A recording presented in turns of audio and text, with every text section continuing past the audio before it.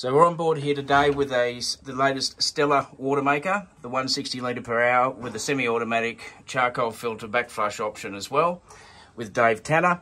Dave, please give us a description and advice on how to initiate our system here today. Sure. Really simple. First thing to do is to remember to switch off the automatic flush.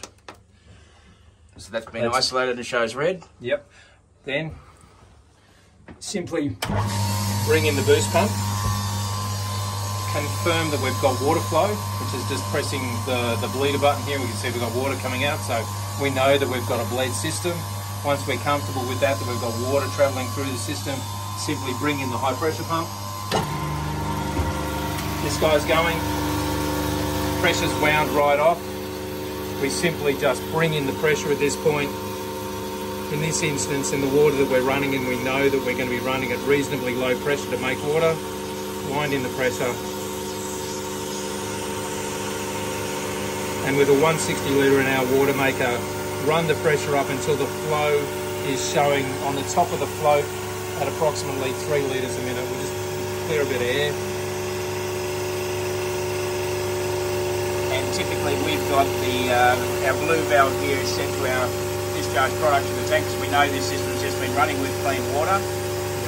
Our test option or the valve should be isolated first, so we're building product into a test bucket, correct? Correct, yes. And there we are, we're making water. And note, because we're sitting in low salinity at the moment, we're sitting at low pressure, normal 35,000 parts per million of salt, we'd be sitting the pressure needle at about 820 psi. And the maximum litre per minute ratio, we should say? 3 litres a minute. 3 litres a minute, fantastic. And to switch it off after making water, that process in reverse, winding off the pressure, all the way out. And you were mentioning earlier to our customer to be familiar with the sounds of these pumps.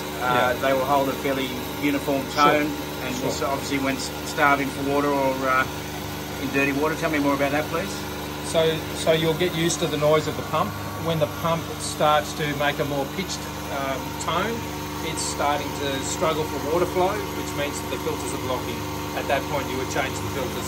You'll recognise that in time when you're using it over, a period of anywhere from 20 to 200 hours of use, depending on the water you're making. The rule is always make good water in clean water. So, we've wound off the pressure. We're going to switch off the high pressure pump now.